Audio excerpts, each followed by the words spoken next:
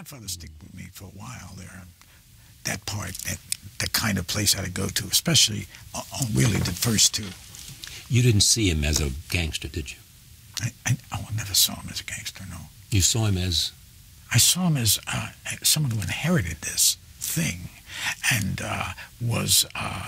this was there. Did not want to expect to be there at an early time in his life. No. But then understood that it was his responsibility to family and to.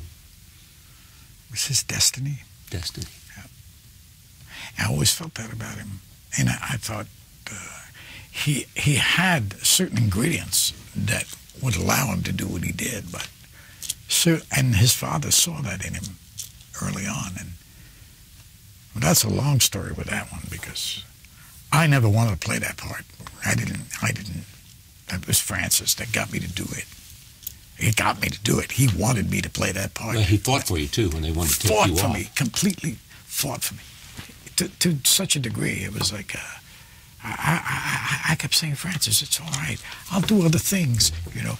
I was afraid of the role, by the way, just for. But some actors say that's good. It's when they're afraid of the role. Yeah. That's the best thing that they can have. If they're not afraid of it, some tell me they don't really want to do the part. It has to scare them to be motivated to do it. Well, that's certainly helped me with that.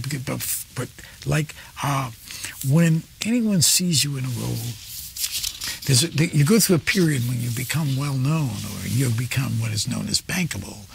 You start to find it's dubious, because you don't know whether somebody wants you because they see you in the part, or because you can bank the movie. And you can get confused by that. So sometimes you do roles, but the best time is when a director wants you.